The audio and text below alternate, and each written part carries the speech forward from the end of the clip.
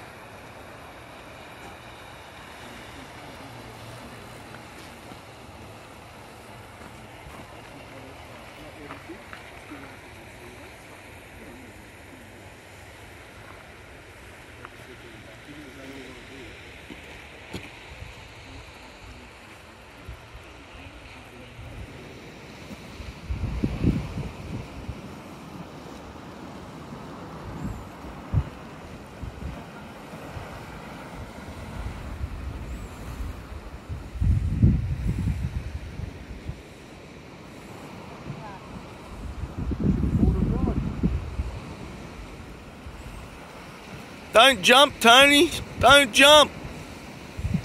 Fucking jump, Tony. No! I've had enough. Hang on. Here's the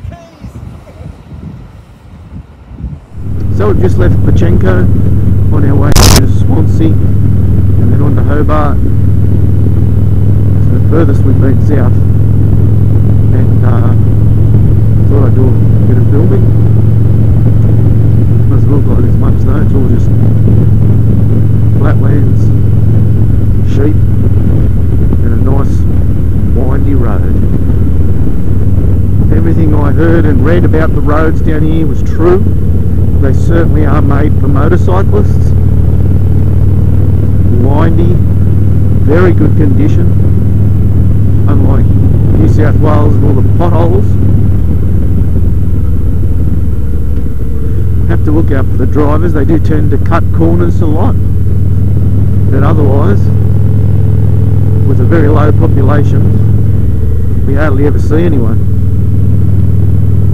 It really is a great riding state.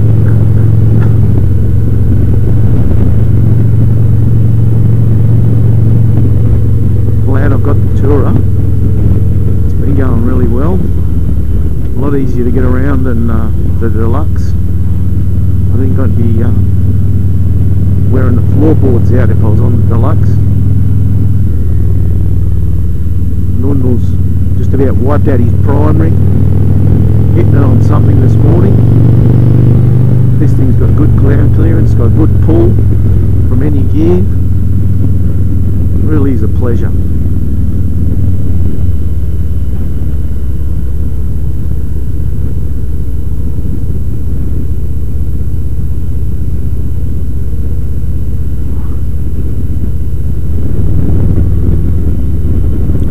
Welcome to Swansea. Oh, that was a good ride, that. Roads are just fantastic.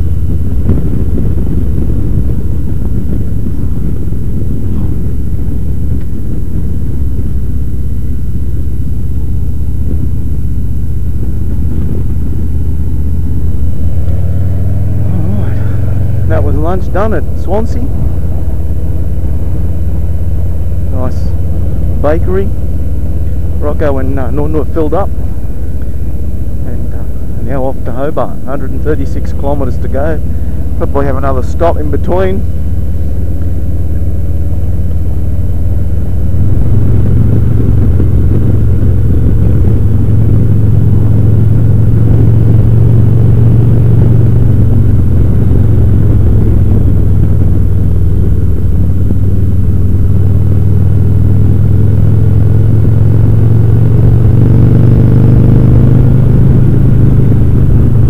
Backdrop to be riding in. Absolutely sensational.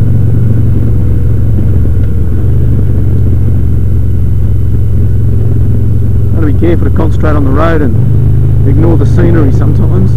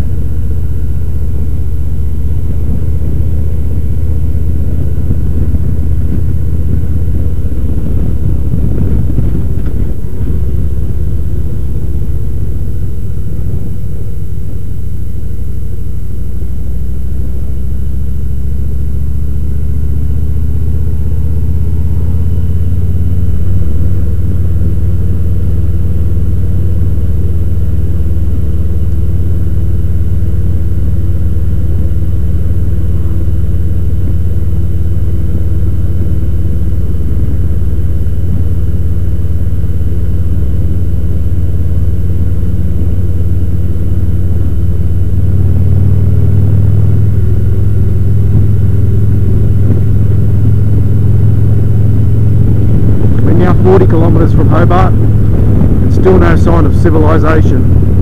Rocco reckons we'll be lucky to have seen 1,000 people so far. I don't know where the 500,000 are that live in this state. Well, this is the first. Caution, road subject to sea spray. High tide on a windy day, this would be so cool.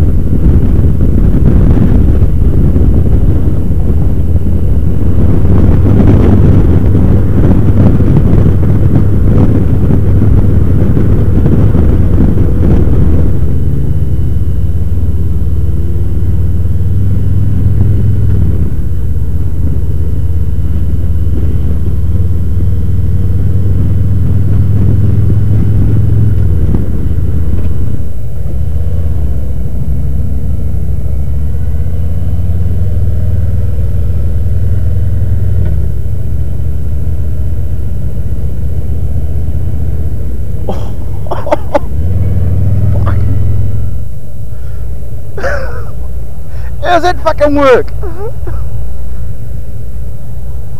We're back to Sydney drivers. Yeah, exactly.